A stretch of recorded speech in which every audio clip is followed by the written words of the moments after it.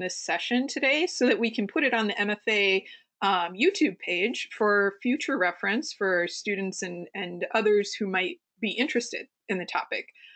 So with that said, if you'd like to turn off your mic, just so we don't get any weird feedback if stuff is happening in your background, that would be super helpful. And to give an overview of what we're going to encounter today, I've got a brief presentation, maybe 10-15 minutes. Then we're going to hand it over to Dr. Dandona, who will speak about her experience as a Fulbright scholar in Scotland, as well as the process. And also after that, we'll hand it over to Robert Nagelis, who will speak to his experience in China, or well, not in China, but applying to China and then having the COVID experience. And luckily, just to, if anybody's recently joined us, he mentioned he will be able to do it next year. So don't worry, it hasn't been canceled. So let's jump right in. Oh, and one more reminder, if you have just joined us, feel free to put your email in the chat and I will follow up with all of those email addresses to make sure that folks get a link to this presentation. So let's go ahead and get started. A little bit of history. The Fulbright program was established in 1946 to expand and strengthen relationships between the people of the world and the United States. And just recently, they've put out an update that they'll be delaying the start of the 2020-2021 Fulbright programs until after January 1st. And that's an evolving situation. So all those folks who are in the pipeline, and we're lucky to have one with us today with Robert, will be able to continue their process as Fulbright scholars. So there are three types of Fulbright grants that you might be interested in. There's the Open Study and Research, which is sort of the traditional award opportunity. This would be for designing a proposal for a specific country. It's assumed that you probably have about 5+ years of experience as an artist or designer or a scholar. And in contrast to that is the student program. Those would be people currently in school or up to 5 years out of school. So a lot of the folks who are currently in the graduate program or a academic program, that might be of more interest to you. And then the other option is the English teaching assistant, where you're placed in a classroom abroad to provide assistance to the local English teachers. And that is not art or design specific. So just so you have a sense of those grants. More info on the Open Study and Research Scholar Award. This is the one that we've heard the most interest in, so that's why we've got a little bit more information here. This would be the classic like 6 to 12 month option, but that's not to say there aren't flex awards, and there's also postdoctoral and early career awards that are available. These are links in the presentation, so once you get this presentation, feel free to click those and do a bit more exploration on your own. You'll probably know what's best suited to your particular individual situation. And then just to follow up with some resources from our past 2 webinars, if you need help coming up with a project idea, we did an entire session on brainstorming, and this link will take you to our brainstorming checklist, which is just a tool to help you get a whole lot of ideas down fast. And then to follow that up, if you are needing help with locating a partner, we similarly have a worksheet from our second webinar that you can click on and check out, and that can help you brainstorm how to find partners if you need an affiliate over in the country that you're applying to. Just to echo what you'll probably hear many, many, many times today is that every country is different. And each country will have different guidelines on how to find a partner or affiliate. If you need one, some countries do, some countries provide them for you. So just to be mindful of that. All right. So today we're checking in on folks' progress. If you came to all 3, this would be a time when we can take general Q&A and specifically talk about the project statement.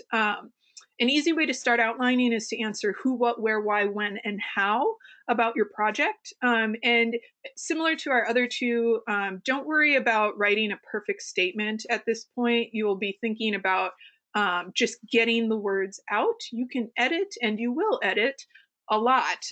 But for now, just think about getting all your ideas out on paper or typed out. So that who idea, you'll want to be able to address who's involved in the project besides yourself. You'll want to talk about with whom will you be affiliated, or would you like to be affiliated? With whom will you be studying or working? You'll want to be able to address what. What do you propose to do? What is exciting about it? What is new? What is innovative or unique?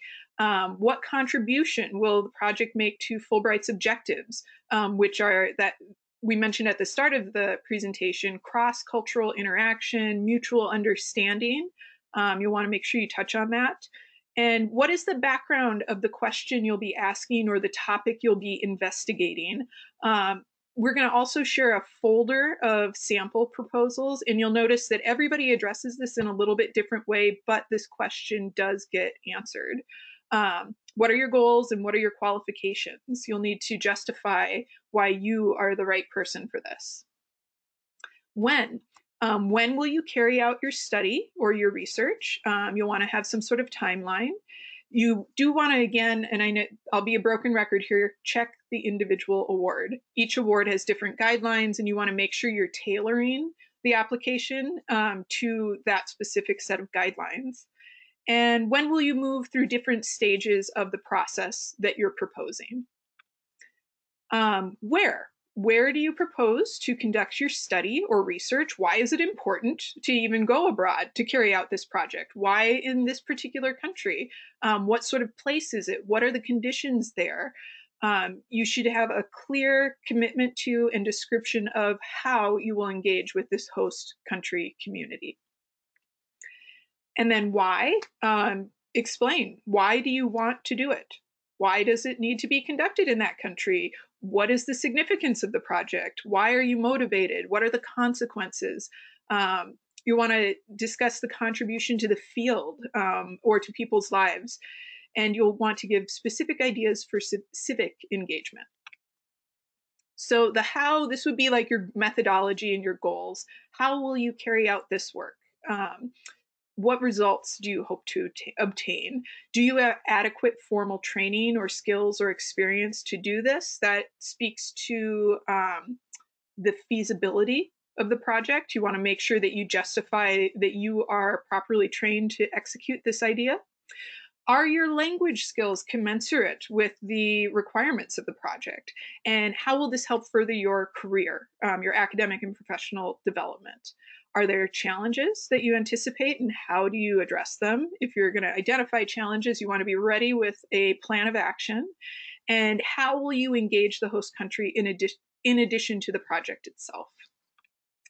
So if you find yourself having difficulty answering any of those questions, a common tip that came up in a lot of my research was trying to read 3 types of books. A history book about the country, a fiction book by a native writer, and a tourist guide or 2. And that simple initial research will help make your application look more specific, impressive, and focused. So feel free to start investigating those basic texts for the country that you're interested in. And now when we get to crafting your proposal, the wonderful part about the Fulbright proposal is the freedom and the flexibility. That can also be difficult and challenging, so try to use it to your advantage.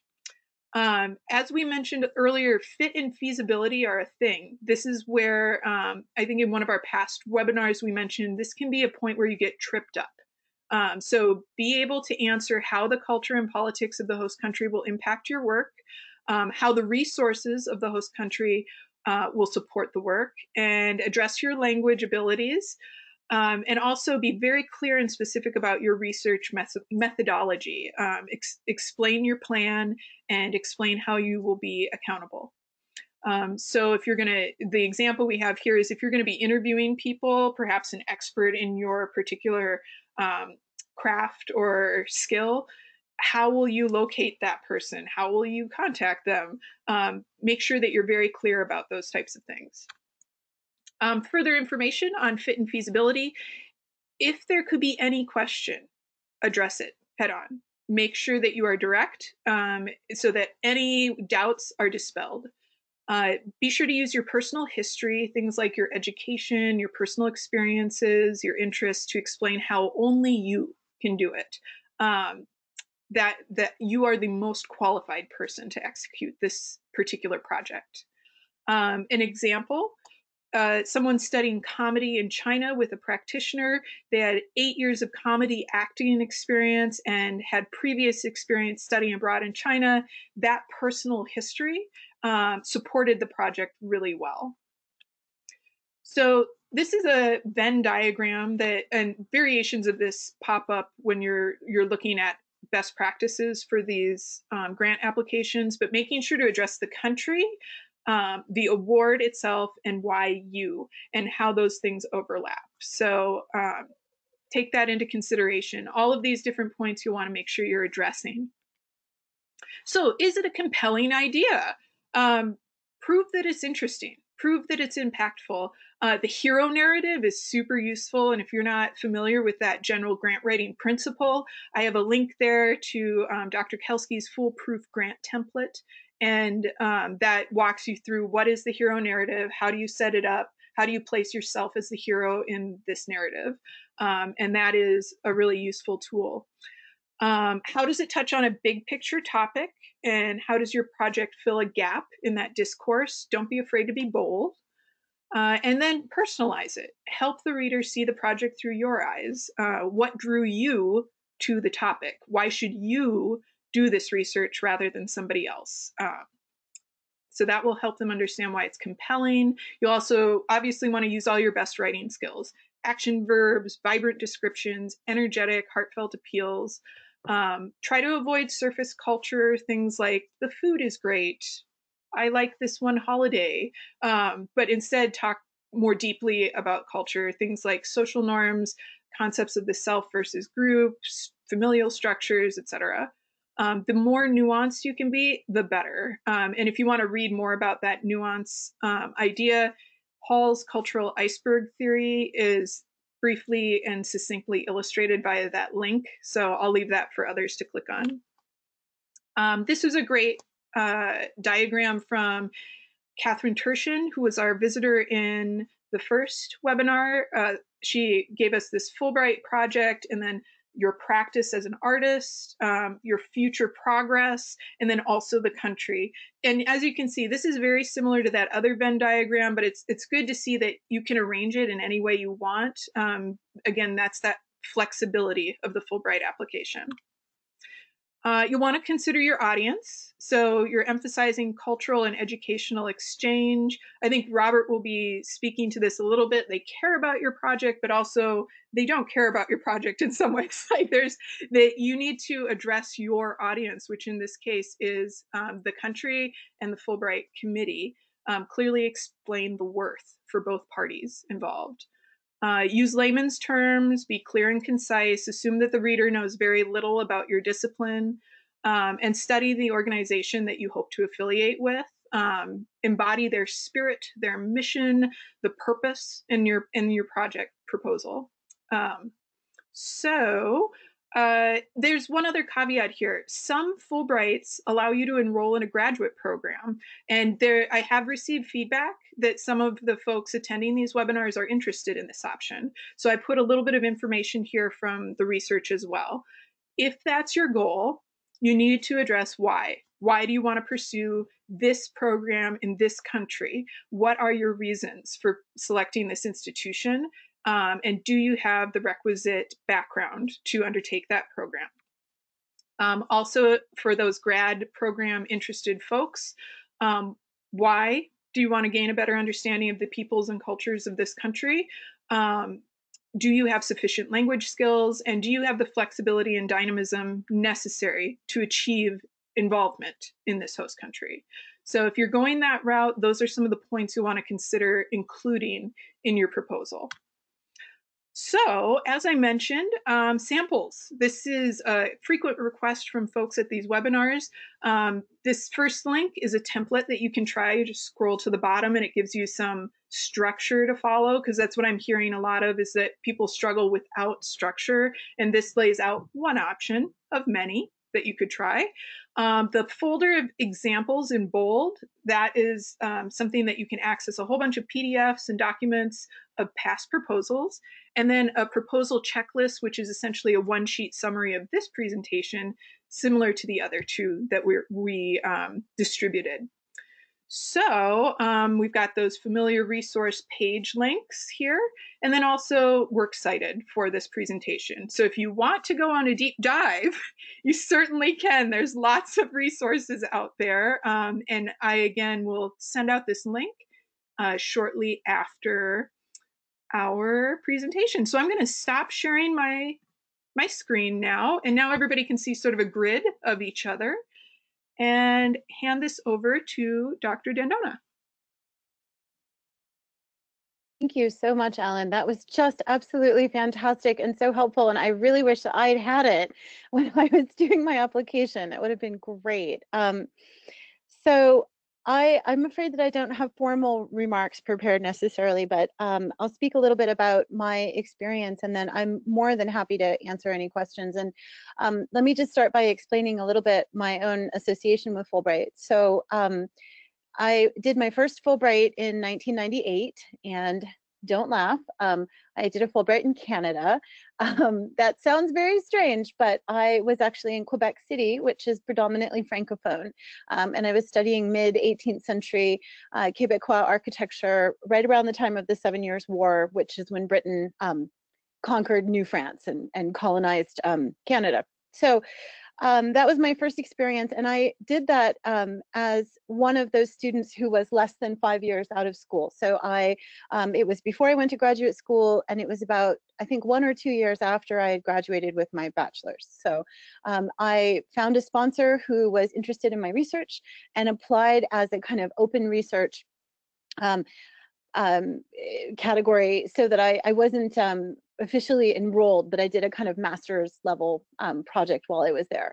So that was the first time that I was associated with Fulbright. And then about 6 years ago, I joined the local chapter of the Fulbright Association, which is not the same as the folks who select grantees. Rather, it's the kind of service arm of Fulbright. And so if you are an alumnus of the program, or if you are a current grantee, either coming here or, well, not going there because we're talking about here, but if someone is coming here as a Fulbright grantee, or if they are a US-based alum, we provide kind of networking and different services and events to bring people together. So I have served on the board of the Minnesota chapter of the Fulbright Association for, I think, 6 years now. And then, as Ellen said, a couple of years ago, I applied for a Fulbright Scholar grant, which is the professional level of grant. There's a misperception often that it's only limited to college professors, and that's absolutely not true. I met tons of nurses, dancers, artists, etc. while I was there. And I was based specifically in the UK, but based up north in Scotland. So let's see, anything else I'm going to say about that? One quick thing that I noticed in the presentation, Ellen, you kind of touched on the idea of familiarity with the country. And I will say that that's very important. However, just be careful, keep your eyes open, because for some of these grants, they actually want you to have had rather limited contact with that country previously, because the idea is that they're facilitating an exchange that has not previously happened. And so in some cases, you're going to want to choose countries that are actually not as familiar to you. So just keep that in mind. But I was headed on sabbatical when I did this project, and I knew that I wanted to research kind of visuality and modes of picturing in the history of medicine specifically. And I was interested in Scotland because in the 18th century, 19th century, it was one of the most kind of prestigious places to study medicine, but also a place where there was a lot of groundbreaking innovation. Everything from asepsis and surgery, which made it possible to have surgery without almost automatically dying, to the use of chloroform, i.e. anesthesia in labor. Many of the things that we take for granted were actually pioneered in Scotland in this period. So I started off already with the understanding that I wanted to be in Scotland. And then the next step that I did was to look at the different grants and host institutions. And so in a lot of countries, you have kind of two different categories of grant. There is a general country grant, and then there are institution-specific grants. And the institution-specific grants are often going to say much more directly what it is they're looking for. Like, we want a geologist, we want somebody who's interested in community art practice. And so sometimes I think it's really helpful if you can find one of those specific institutions that's a really good fit for you. That can be a good way in, because I think people tend more often to apply for the general country grants, and then those become more competitive even than they should be. In my particular case, I found an art school, Duncan of Jordenston College of Art and Design, which has a lovely florid name. It's named after an early donor, Duncan of Jordenston, and it's part of the University of Dundee. And so I started with the idea that, by coming from an art school and going to an art school, I already had something in common with people there, and I would be able to not only bring something to the institution in terms of my background at MCAD, but then also see how things were done differently at an art and design school outside my own country and bring that back with me. So it seemed like it was operating as a good exchange, not only on a personal level, but on an institutional level. And I think Ellen touched on this, but maybe to just emphasize that you really do have to think about kind of three different issues when you're doing your application: the benefit to you professionally, the larger benefit to the field, the contribution that you're making, but you also need to think very carefully about what this exchange will do for the institution that you want to be a part of, but also for the country that you want to be a part of. And so, I should add that I also served this past year as a reviewer for Fulbright applications in art history, people coming to the US. And so based on that and based on my own experience, I can say, and the people that I met when I was doing my Fulbright, the issue not only of cross-cultural exchange, but also within that of kind of broader service to the community that you're a part of is really important. And so in many respects, I had a very research-oriented project, which was a little different than most of the other people I met. There were a lot of projects that were very much kind of more community-based. For example, one of the studio art grantees who was in Edinburgh was going out into local communities. She was working with kind of disadvantaged youth to create these handmade books, and they were taking historical volumes of Shakespeare and other luminaries and kind of recreating them, making them their own. But the part that I think was compelling about her project was specifically that she identified in advance, which communities would benefit from her practice, and she made that such an important part of her project. Another grantee that I met was a journalist who ended up in Manchester, and she specifically spent 6 months interviewing refugees and writing about their stories.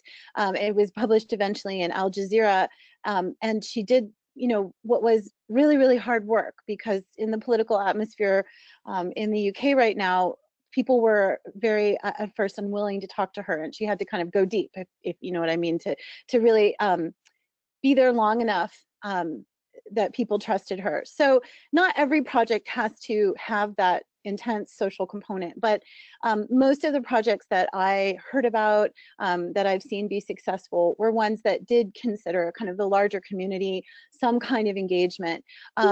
What doesn't really work in many cases is a project that's really about just your own professional development. That has to be part of it, but it really has to be bigger than that. And it has to really be about your country and the country that you're going to, and thinking about how you're going to facilitate greater understanding, right? So in my case, even though I was working on this, really geeky, super historical project, both of our countries right now are at a crisis point in terms of how we understand access to healthcare. And it's something that we all immediately have opinions about and can talk about together.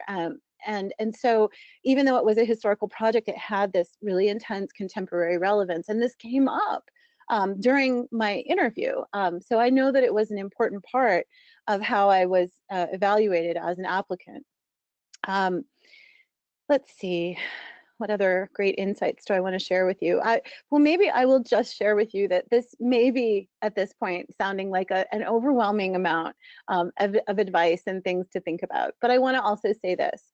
Both of my Fulbright experiences, but definitely the last one, were easily among the best experiences of my entire life. I cannot tell you how incredibly privileged I felt to be able to have the space, the support, the time to really do what I love. And when you have a Fulbright, in almost all circumstances, it opens doors for you that are not open otherwise.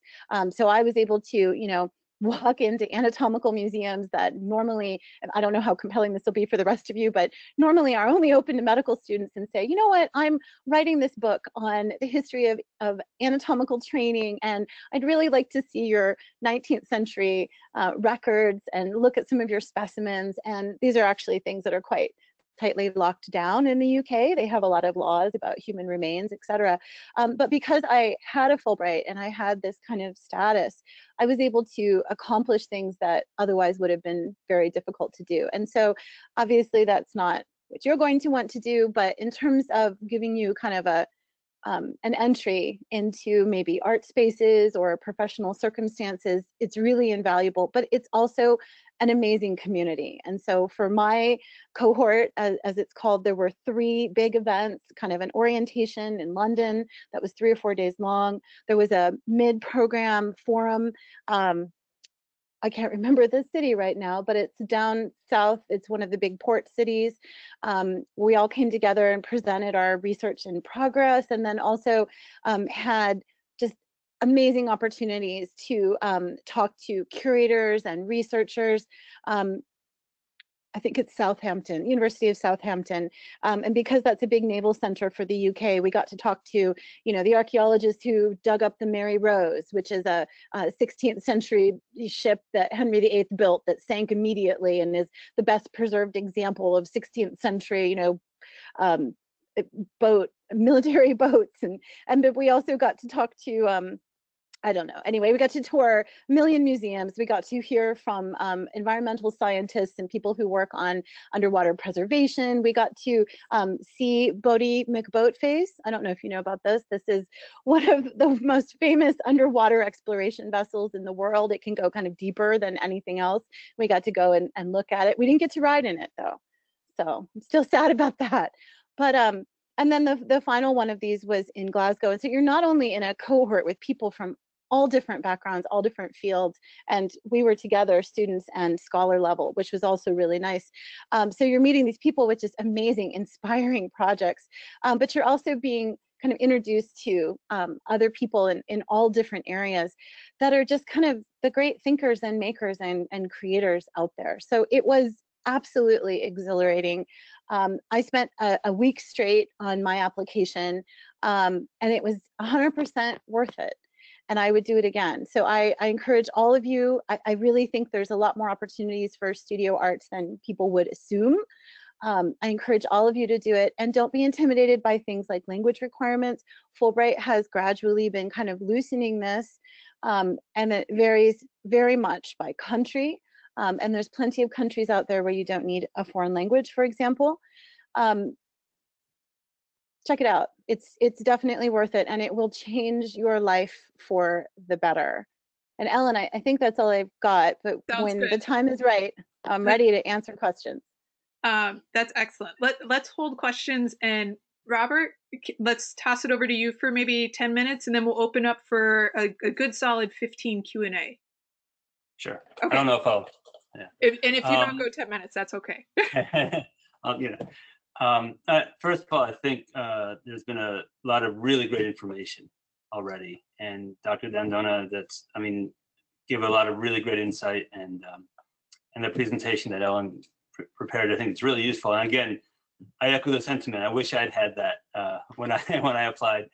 I found it very hard to get information really, and to figure out how to apply. I am an artist. I'm a painter. I've also branched out into sound art and things that are a little more inclusive or interactive. That's the word I'm looking for. But at my heart, I'm a painter. And at the same time, it's very clear the fundamentally most important thing for the Fulbright is the cultural connection, right? At heart, to be a Fulbrighter, you are a cultural ambassador. And they care about that, I think, above the project. The project has to be good. It has to be professional. It has to be, respectable. It has to be real. You have to be able to, to carry it out. But you are a cultural ambassador. And I'm a painter. I'm happy in the studio, right? How do I do that? But I've had a long interest in Chinese art, Chinese philosophy, Chinese thinking. Beyond the surface level of calligraphy or ink painting. What makes a Chinese painting? How do they think? And what's the philosophy?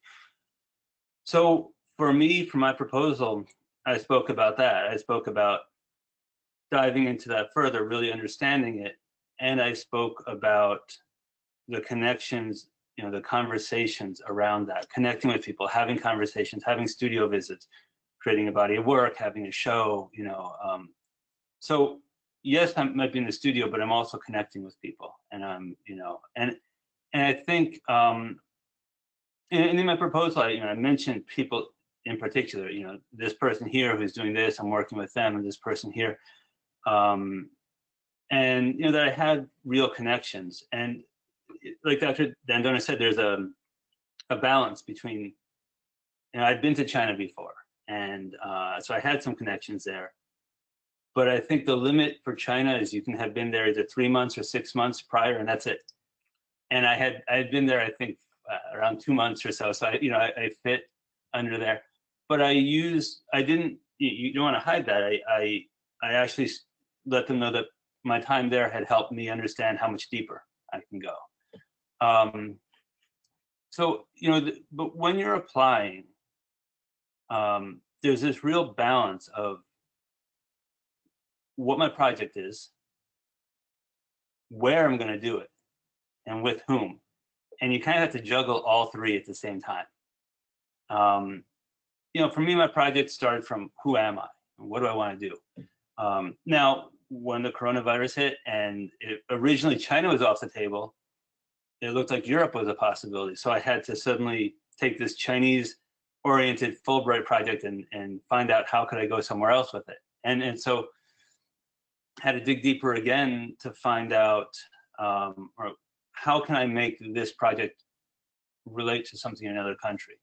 And that's hard. And like Ellen said, you have to research the country. When I was looking at switching countries, I was somewhat more country agnostic, actually. I mean, the country mattered, but it's actually going to be the affiliate that mattered more than the country. But you had to tie it into the country. You have to tie in. So I had to do my research and I was looking at the Netherlands and there's lots of great art there and Rembrandt and Van Gogh, and there's ways to tie it in. And music, I was talking about sound art in relation to my painting. I want to talk about the affiliate a little bit because I think sometimes, in Dr. Dandona's case, your affiliate was very happy to work with you, and that's great. And it sounds like they knew about the Fulbright, or there's awareness. In my case, it was, so what is a Fulbright, right? Wait, you're doing what? So you're funded. I mean, they didn't, the person or the people I spoke to was a chain of people to find out, the right person to talk to, and different possibilities, and find out with whom I really resonated. Who could I work with for almost a year, and who can I depend on? I saw a message, one person saying, anybody know anybody, and who's already in, this person was already in China. Anybody know anybody at this university who could be an affiliate? I guess people can suddenly lose an affiliate. Take care of your affiliate. They're very important. They may or may not get much benefit from you being there. They might, right? I mean, you have to make sure there's a give and take, but I don't think they're getting paid. I think it's more the interest and the exchange.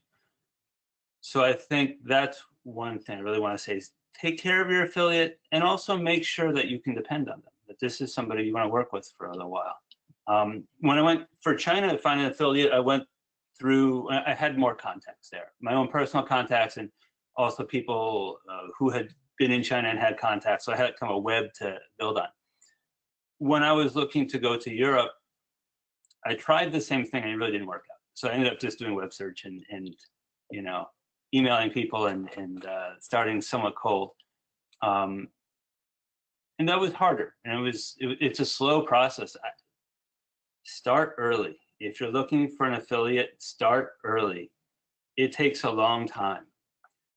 Also, you're working internationally. I mean, there are time zones. I was in graduate school. I was writing my thesis, or I was supposed to be writing my thesis, but instead I was up until 6 or 7 a.m. talking to people in China. So you have to allow for that there's time zone differences, there's cultural differences. How you talk to somebody, how you approach somebody, assumptions that we make, they're not the same. And that is what that's what the Fulbright's about, right? But getting into it, we have to work with that. I think, the language part for me going to China, I know people who went there and didn't know Chinese. And in China, they had a program to teach you some Chinese first. I don't know how they did that in China. I mean, to me, you're very limited. But when I was looking at some countries in Europe, I was I speak Spanish and I can pick up French if I need, but I'm not gonna get Dutch or Norwegian, I don't know. But you could get by with English. So it's not just language requirements, but what do you need to be successful in your project? I think that's very important as well. And the other thing that I thought about in terms of the country is, where do I want to have connections for the rest of my life, right? Life is hopefully long and you're not locked in, but you are building strong connections, and that will grow. And where do I want to build for my career, for my life, for who I am, what I do? Where do I want to build connections? Let's see. So I'll make sure if there's anything else. I think I would just repeat again that the fact that this is a cultural exchange program and really emphasizing community engagement. But again, I want to just reiterate that it can be really different, because I was a little worried at first. When I thought about art and community engagement, I thought, well, I'm not Ellen. I don't know how I mean that, right? I mean, Ellen's an expert at community engagement in her work, and that's not been my forte. I've been a painter in the studio. Leave me alone, I'm painting. But there are ways to make that still about and include community engagement, and that it's essential that you include that, but that you make it real, right? How do I and can I engage with the community? And also, and I think Dr. Dandona spoke to this as well, there has to be some depth, right? So if I had gone and said, I want to learn some Chinese calligraphy, that'd be cool. no way. That wouldn't fly. It was that I was looking into deeper aspects of Chinese art and how and Chinese philosophy and how it works with it, and applying it to what I do, and therefore making it a conversation, using some old Western techniques, some new technological techniques, and making it a conversation across time, across culture. And then one thing you mentioned, Ellen, in your presentation was to speak to the politics and the culture when you're applying. As I understand, and I believe the application is read on both sides. It's read in both countries. And Dr. Dandona would know more, but you have to understand the context in which it will be read. Again, remember where I went, where I am going. I'm going to China. It's a different situation than in the US. Yeah. If I talk about things that we think are just fine and dandy to talk about in the US, no way it'll go through, potentially, right? Yeah. So you have to be aware of where you're going and who your audience is and what you want to speak to.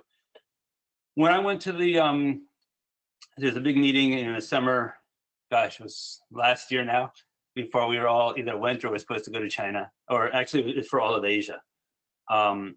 My project was really different. There was one dancer and a whole lot of scientists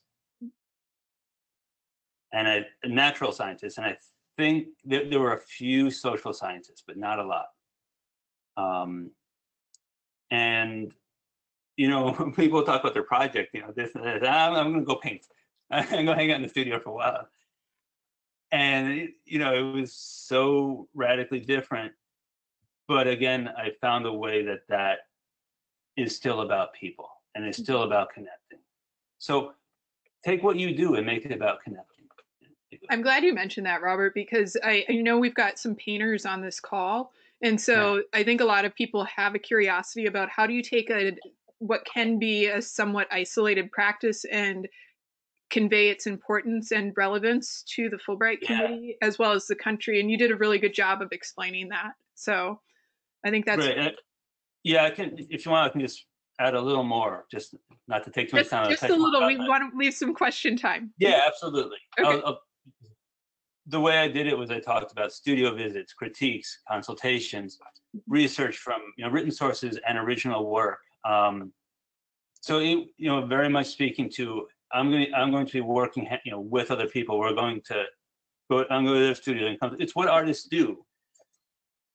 Often, not always. Sometimes we lock the door, but being that socially engaged, painter. But I'm going to be talking with other people. I'm going to be sharing and learning from them, and they're learning from me, and we're talking. Yeah. That's great. Wonderful. Well, now opening it up for questions. Feel free to, if you want to turn on your mic and just verbally ask a question, feel free. If you're more comfortable with the chat, feel free to use that. Both are available. Anyone? Well, I'm glad to see that was helpful for painters.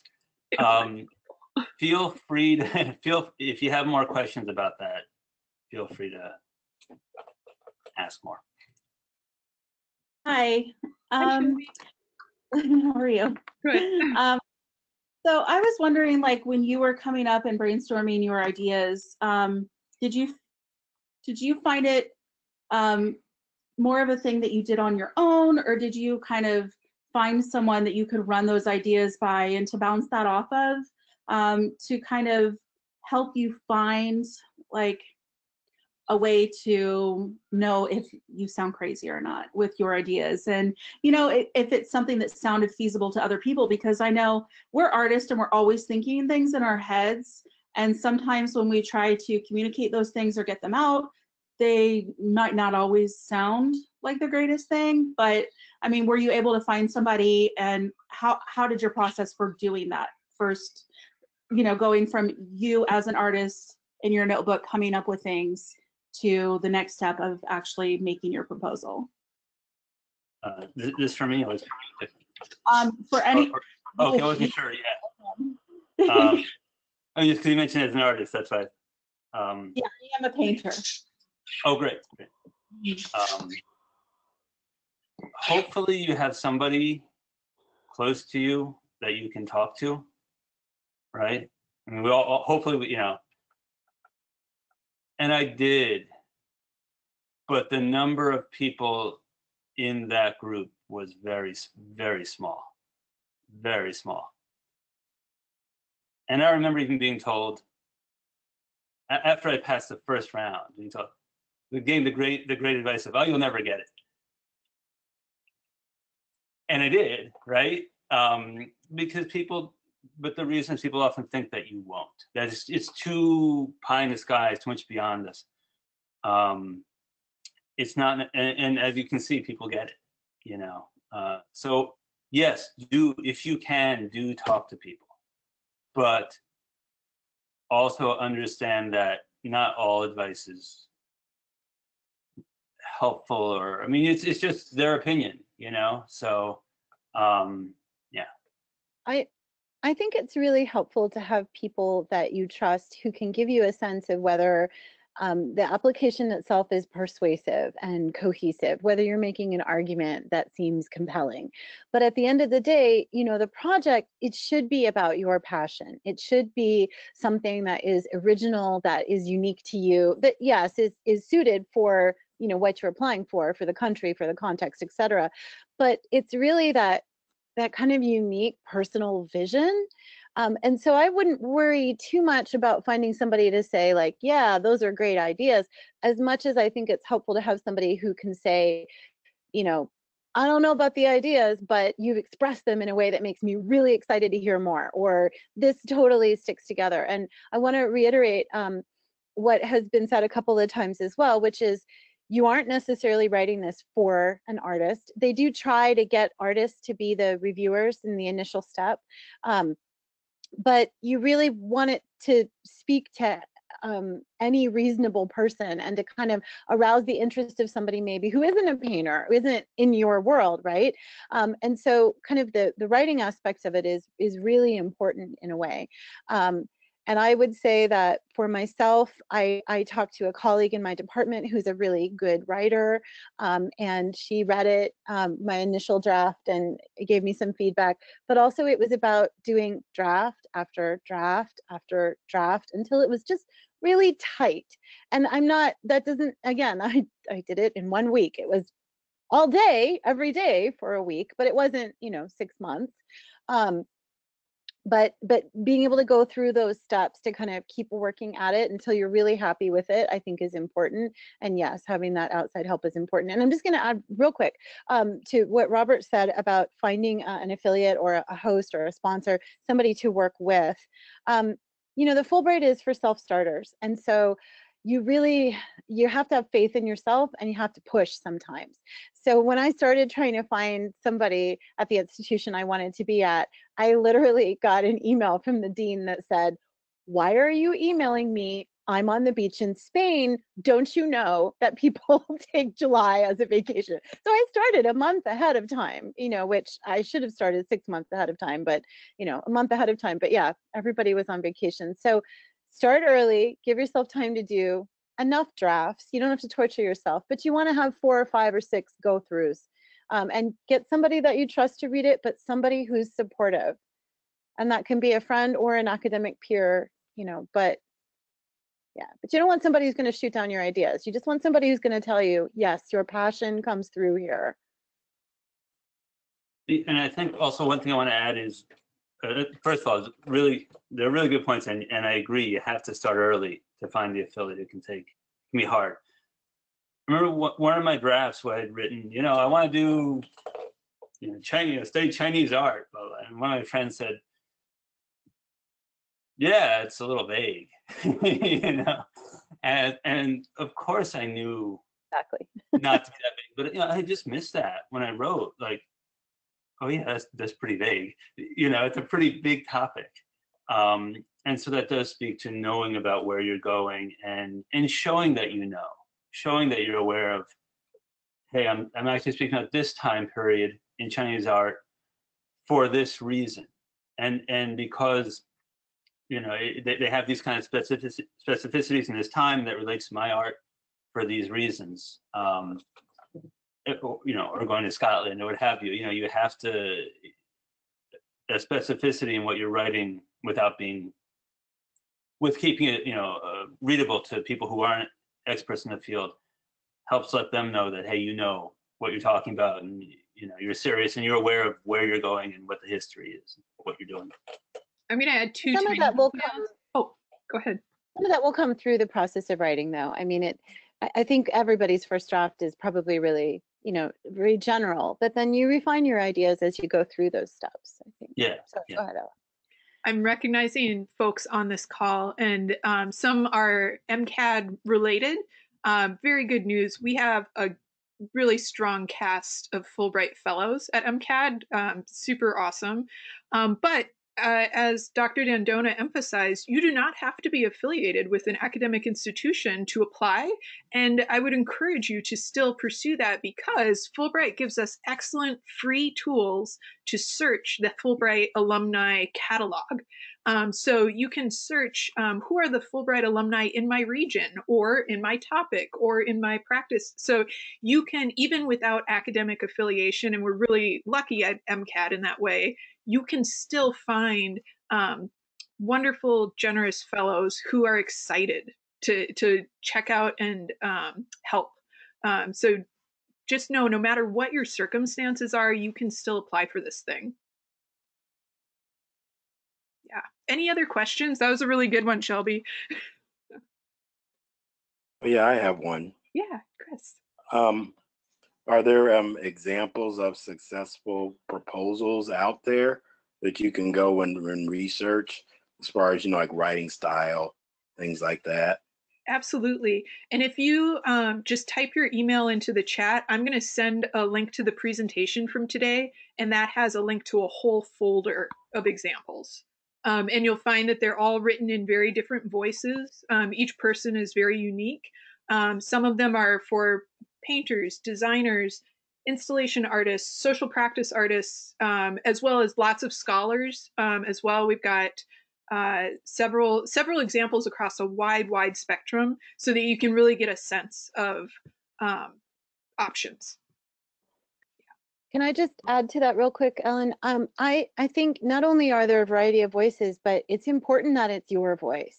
It's important that it's something that represents you, that helps you stand out a little bit, so that they really see that this project is important to you personally, and that you have a commitment to it and a stake in it.